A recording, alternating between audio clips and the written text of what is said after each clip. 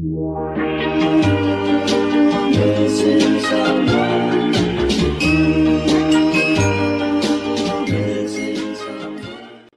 welcome to my channel. In this video I will be building a Tudor Starter using only base game and get together to make it more accessible to anyone who wants to download it.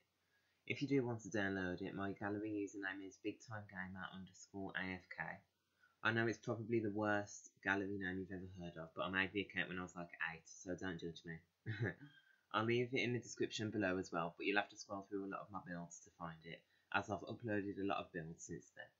I'll also leave the name of the build in the description as well, if that will make it easier to find. I hope you enjoyed the video. Please like and subscribe, and let's get into it. Now that I've got all that stuff out the way, I feel like I should properly introduce myself and talk about how often I'll be uploading videos and what type of content will be on those videos.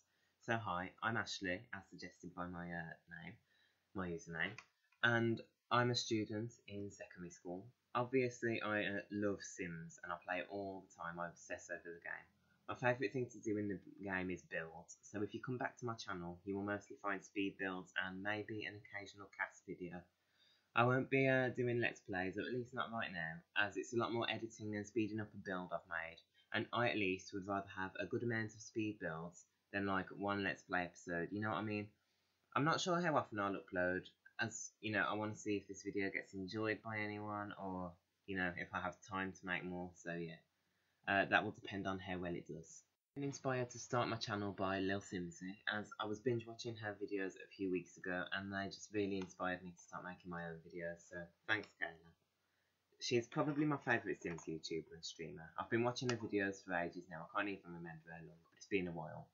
Also, I forgot to mention that I do exclusively play on console, which I think is actually quite rare. In fact, I don't think I've ever seen another Sims YouTuber play on console more than once, maybe, for like an occasional video. I feel like people think that console players aren't as good as PC players, but I feel like I'm pretty as good as like a lot of PC players. I am a pretty good builder, so. Now that I've introduced myself, maybe I should talk a little bit about the build, because obviously that's what you're here to see. This home is a family Tudor starter, as I mentioned, which has 3 bedrooms upstairs and a bathroom downstairs. This home is perfect for a family of 4 with 2 parents, a child or teen, and a toddler. I've not included a high chair for the toddler, but I think I have included a potty in the downstairs bathroom and a blarfy in the bedroom, I think. Speaking of high chairs though, who even plays with those? It's just so much easier to leave food on the floor for them to eat. Oh, actually, I should have probably put the toddler bedroom downstairs, because they need movement skill too, I think it is, to actually get up and down the stairs. I should have put the bathroom upstairs and the toddler room downstairs, but too late for that now. But anyway, at this point, I think I've finished the shell of the build. Yeah, I've finished the shell of the build. As you can see, I've used the get together like masonry set thing. You know, that Tudor, you know, that one, yeah. I've used like several variants of that to paint the outside, to make it look more interesting instead of just having one variant. Also, I believe you've already seen this, but I put a little room in front of the door, which has like an archway going into it, so it's technically inside, but it's kind of like outside as well at the same time. I thought that would be a fun idea. I did that at the back of the house as well. I did decide to move the house to Windenburg, as obviously that's the get together world, but you haven't seen that yet. That comes nearer to the end of the video, I believe. So only make this house cost 18.5k, so even if you're moving with just a single sim that could live here without any money cheats or anything, which is great. For such a cheap house, I am surprised I managed to spare money for landscaping as well. I'm not sure, no, we haven't got to the landscaping yet, but oh well, spoilers, I suppose. But yeah. So very happy that I could fit a second floor onto the house, because second floors are quite expensive. Well, I mean, I don't see many starter homes on the gallery with a second floor. It's mostly just like cutesy bungalows, like 1-story houses for like 2 sims, stuff like that. So a lot of my starter homes I feel are better than other people's, because most of them do have 2 floors, or, you know, nice looking bungalows. I do like to do a lot of like only like base game builds and 1 pack maybe. So like this one is base game and get together. Another one, I know another build I've built has been base game and seasons, which you'll see soon.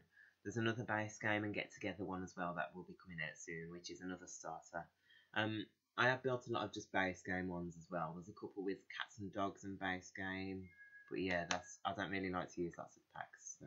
Just heard that noise in the background. That was my house phone, so I just had to quickly go and answer that. But I'm back now anyway. So back to the build. At this point, I believe we have finished all of the furnishing and we've just gone on to the landscaping.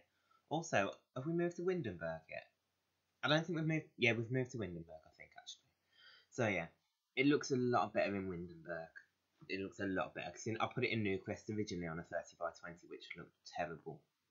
So, but on Newcrest, I put it on that one that's like by the thing, you know, by the cliff. I don't even know how to describe it. It's by the docks, I think. It's the docks in Windenburg. I don't even know what I'm talking about, but anyway, yeah, it looks so much better either way. About the furnishing, I'm really happy with the furnishing. So I only had like, I think there was about 10,000 to furnish. So I did use the cheapest kitchen and bathroom appliances, but I did use nice counters in the kitchen and upper cabinets.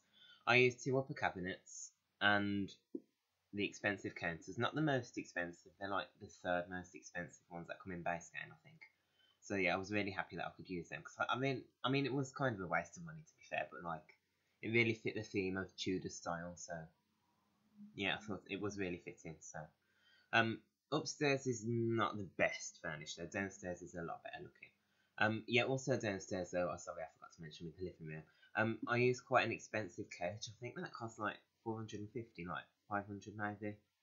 I did only use one, there wasn't much space, but there is like a nice window by the living room, I believe, so it's much cheaper than like artwork on the walls.